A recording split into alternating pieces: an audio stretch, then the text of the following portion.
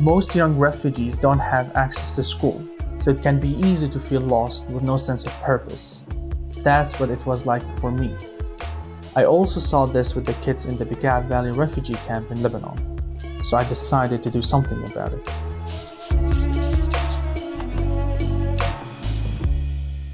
I know what it's like to have everything taken from you. When I was 12 years old, my family was forced to flee from our home in Syria. The Arab Spring was underway. People across the region were protesting against oppressive regimes. In Syria, my parents were helping organize demonstration, but it did not take long for the government to crack down on protests. And soon, a civil war broke out. My mother received a death threat from the police for her activism. We were given 5 days to leave the country. When we left, I did not know it was for good. We drove for hours and passed through various checkpoints. We drove through Homs, a beautiful city, one I remember visiting with my family. It was completely leveled.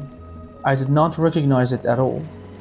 Out the window, I saw clothes hanging among the ruins, a sign that people were somehow still living there.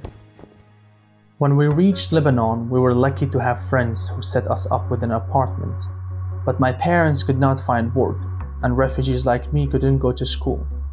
I was sad, bored, and would often stare at the wall to pass the time. I had no friends, no school to go to, no purpose. Life felt empty. Things were like this for 3 long months until my mom and I decided to volunteer at nearby refugee camps. One day I met Ramzi Haidar, a photographer who gave me my first camera. He taught me how to use it, and I began to take photos of life in the Bekaa Valley refugee camp. I started to connect with people, and I learned to see the small moments that brought people joy. It also helped me to make new friends. I would teach other children how to use the camera, and we would take turns playing with it and taking photos. Now when I looked up at the wall at home, I would see the cracks differently. They would come together to form a photograph in my mind. I wanted to keep the friends I was making, the community I was building, and I had the idea to start a school. I shared my idea with my mom, and soon we started reaching out to friends, neighbors, and even other refugee communities for support.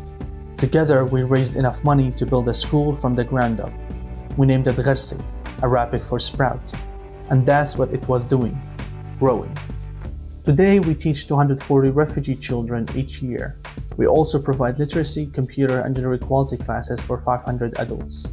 I was awarded the International Children's Peace Prize by Malala Yousafzai for my work, and it helped me to build more support for our school. As a refugee, it's easy to feel lost and alone. I know I felt that way, but I was also inspired by the resilience and determination of the refugees who I grew up with. They showed me that you cannot just wait for things to get better, you have to act. So my message to the world is this: don't be scared to follow your dreams, and never forget how powerful a community can be when we all build something together.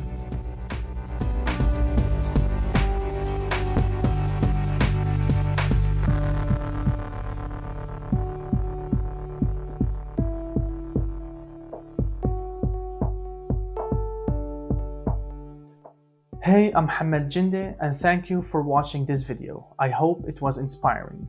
If you want to learn more about other people who are striving to make the world a better place, click here and check out more from the Solving It series.